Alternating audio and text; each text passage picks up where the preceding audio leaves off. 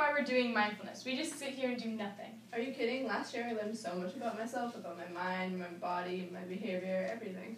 But isn't mindfulness just a way to escape reality? No, it's actually the opposite. It's a way to face reality in a way. You face boredom, excitement, your emotions, pain. You just face everything.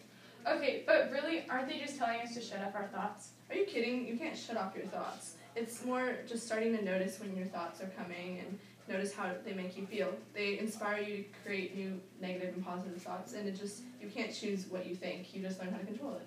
Okay, so I get the thoughts thing now, but how about our emotions? Are we supposed to just be calm all the time? Because I don't think that's going to happen. Everyone has emotions that pop up. Yeah, that's true. You can't choose your emotions, but you can choose your thoughts and how they react. Emotions just show up.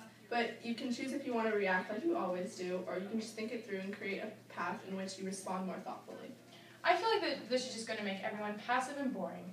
No, I think people still have the same emotions and personality and just thoughts. I've learned that 1, you do less things that you'll regret later. 2, you'll be less distracted and put all the attention you need in different places. And 3, your emotions won't drain you and won't overwhelm you all the time. Okay, but sitting in complete silence is so boring. Not really. Every time it's different. Sometimes my head is super busy. Sometimes I'm frustrated and I'm overwhelmed and restless. But sometimes I'm tired and calm. It all depends on the day. I think that's the point.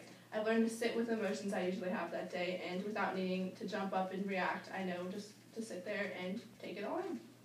I still think it's dumb. We're in school to do class, not this. I have homework to do and quizzes to take. So that's the thing. It will help us in school and in life. If I'm constantly in my head worrying, being frustrated and planning, that's not great. If I'm always wrapped up in drama, that's also not great.